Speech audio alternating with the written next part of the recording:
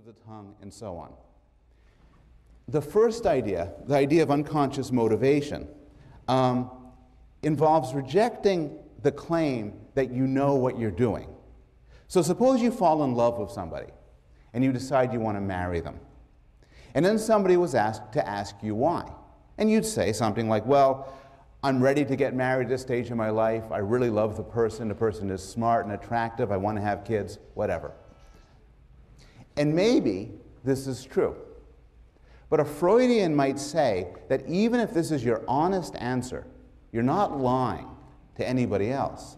Still, there are desires and motivations that govern your behavior that you may not be aware of. So, in fact, you might want to marry John because he reminds you of your father, or because you want to get back at somebody for betraying you. If somebody was to tell you this, you'd say, that's total nonsense. But that wouldn't deter a Freudian. A Freudian would say that these processes are unconscious. So, of course, you just don't know what's happening. So the radical idea here is you might not know why you do what you do. And this is something we accept for things like visual perception. We accept that you look around the world and you get sensations and you figure out there's a car, there's a tree, there's a person, and you're just unconscious of how this happens. But it's unpleasant and kind of frightening that this could happen, that this could apply to things like why you're now studying at Yale, why you feel the way you do towards your friends, towards your family. Now, the marriage case is extreme, but Freud gives a lot of simpler examples where this sort of unconscious motivation might play a role. So, have you ever liked somebody or disliked them and not know why? Have you ever found yourself in a situation where you're doing something or you're arguing for something or making a decision for reasons that you can't fully articulate? Have you ever forgotten somebody's name at exactly the wrong time? Have you ever called out the wrong name in the throes of passion?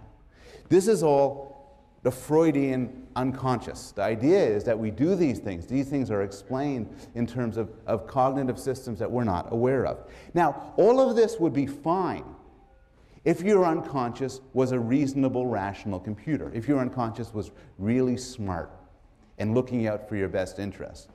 But according to Freud, that's not the way it works. According to Freud, there are three distinct processes going on in your head, and these are in violent internal conflict. And the way you act and the way you think are products not of a singular, rational being, but of a set of conflicting creatures.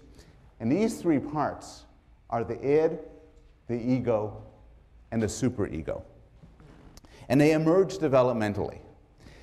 The id, according to Freud, is present at birth. It's the animal part of the self.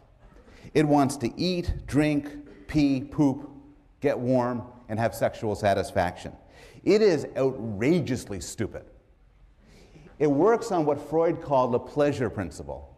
It wants pleasure, and it wants it now. And that's, according to Freud, how a human begins. Pure id. Freud had this wonderful phrase, polymorphous perversity, this pure desire for pleasure. Now, unfortunately, life doesn't work like that. What you want isn't always what you get. And this leads to a set of reactions to cope with the fact that pleasure isn't always there when you want it, either by planning how to satisfy your desires or planning how to suppress them. And this system is known as the ego, or the self. And it works on the reality principle. And it works on the principle of trying to figure out how to make your way through the world, how to satisfy your pleasures, or in some cases, how to give up on them. And the ego, the emergence of the ego for Freud symbolizes the origin of consciousness. Finally, if this was all there was, it might be a simpler world. But Freud had a third component, that of the superego. And the superego is the internalized rules of parents and society. So what happens in the course of development is you're just trying to make your way through the world and satisfy your desires, but sometimes you're punished for them. Some desires are inappropriate, some actions are wrong, and you're punished for it. The idea is that you come out, you get in your head a superego, a conscience. In these movies, it would be like the little angel above your head that tells you when things are wrong. And basically, yourself, the ego, is in between the id and the superego. One thing to realize, I told you the id is outrageously stupid. It just says, oh, hungry, food, sex, oh, let's get warm, oh. The superego is also stupid. The superego, according to Freud, is not some brilliant moral philosopher telling you about right and wrong. The superego is like, you should be ashamed of yourself. That's disgusting. Stop doing that. Oh! And in between these two screaming creatures, one of them telling you to seek out your desires, the other one telling you should be ashamed of yourself, is you, is the ego.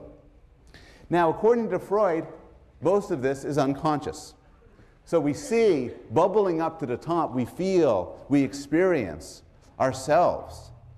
And the driving of the id, the forces of the id and the forces of the superego are unconscious, in that we cannot access them. We don't know what, it's like the workings of our kidneys or our stomachs. You can't introspect and find them. Rather, they do their work without conscious knowledge. Now, Freud developed this. This is the Freudian theory in broad outline. He extended it and developed it into a theory of psychosexual development. And so Freud's theory is, as I said before, a theory of everyday life, of decisions, of errors, of falling in love, but it's also a theory of child development. So Freudian theory is now, at this point in time, extremely controversial. And there's a lot of well-known criticisms and attacks on Freud. This is just actually an excellent book on the memory wars by Frederick Crews, which, and Frederick Crews is one of the strongest and most passionate critics of Freud. And the problems with Freud go like this. There are two ways you could reject a theory. There are two problems with a scientific theory. One way you could reject a theory is that it could be wrong. So suppose I have a theory that the reason why some children have autism, a profound developmental disorder, is because their mothers don't love them enough. This is a popular theory for many years. It's a possible theory, it just turns out to be wrong. But another way, and so one way to attack and address a scientific theory is to view it as just to see whether or not it works. But there's a different problem a theory could have. A theory could be so vague and all-encompassing that it can't even be tested. And this is one of the main critiques of Freud. The idea could be summed up by a quotation from the physicist Wolfgang Pauli. And Pauli was asked his opinion about another physicist. And Pauli said this: that guy's work is crap. He's not right. He's not even wrong. And the criticism about Freud is that he's not even wrong. The issue of vagueness is summarized in a more technical way by the philosopher Karl Popper, who introduced the term of falsifiability. The idea of falsifiability is that what distinguishes science from non-science is that scientific predictions make strong claims about the world, and these claims are of a sort that they could be proven wrong. If they couldn't be proven wrong, they're not interesting enough to be science. So, for example, within psychology, the sort of claims we'll be entertaining throughout the course include claims like damage to the hippocampus causes failures of certain sorts of memory. Or everywhere in the world, men, on average, want to have more sexual partners than women. Or exposure to violent television tends to make children themselves more violent. Now, are they true or are they false? Well, we'll talk about that. But the point here is they can be false. They're interesting enough that they can be tested. And as such, they might be wrong, but they graduate to the level of a scientific theory. This should be contrasted with non-scientific programs, and the best example of a non-scientific program is astrology. So the problem with astrological predictions is not that they're wrong, it's that they can't be wrong. They're not even wrong. I got my horoscope for today on the web. A couple of negative aspects could make you a little finicky for the next few days. Okay, I want to watch for that. The presence of both Mars and Venus suggests you want to box everything into a neat, ordered, structured way, but keeping a piece of jade or carnelian close will help you keep in touch with your fun side. And starting this morning, I got for my wife a little piece of jade, and I have been sort of in touch with my fun side. The problem is, a few days aren't going to go by. I said, God, that was wrong. It can't be wrong. It's just so vague. I got a better horoscope from The Onion, actually. Riding in a golf cart with snow cone in hand, you'll be tackled by 2 police officers this week after matching a composite caricature of a suspected murderer. Now, that's a good prediction, because wow, if it turns out to be true, I'm going to say those guys really know something. It's falsifiable.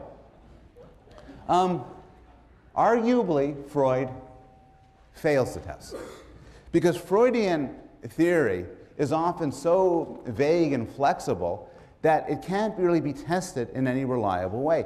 A big problem of this is a lot of Freudian theory is claimed to be validated in the course of psychoanalysis. So when you ask people, why do you believe in Freud? They won't say, oh, because of this experiment, this data set, and that data set. What they'll say is, the Freudian theory proves itself in the course of psychoanalysis, the success of psychoanalysis. But it's unreliable. I mean, the problem is, say, Freud says to a patient, you hate your mother. The patient says, wow, that makes sense. Freud says, I'm right. Freud says, you hate your mother. The patient says, no, I don't. It's terrible. That's disgusting. Freud says, your anger shows this idea is painful for you. You've repressed it from God. I am right. and the problem is, the same sort of dynamic plays itself out even in the scientific debate back and forth. So Freudian psychologists, I'm putting Freud here, but what I mean is well-known defenders of Freud, will make some claims like, adult personality traits are shaped by the course of psychosexual development, all dreams are disguised wish fulfillment, psychoanalysis is the best treatment for mental disorders. Scientists will respond, I disagree, there's little or no evidence supporting those claims, and the Freudian response is, your rejection of my ideas shows that they are distressing to you. This is because I am right.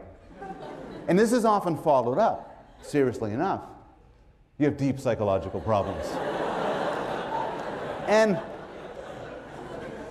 now I don't want to caricature Freudians. A lot of Freudians have tried and made a research program of extending their ideas scientifically, bringing them to robust scientific tests.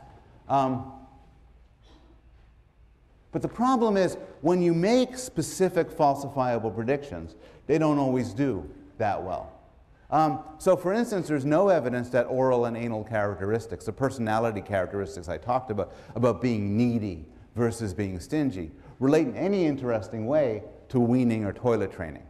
And there's been some efforts cross-culturally, to go back to the question this young man asked before, looking at cross-cultural differences in toilet training and weaning, which are really big differences, to see if they correspond in any interesting way to personality differences, and there's been no good evidence supporting that.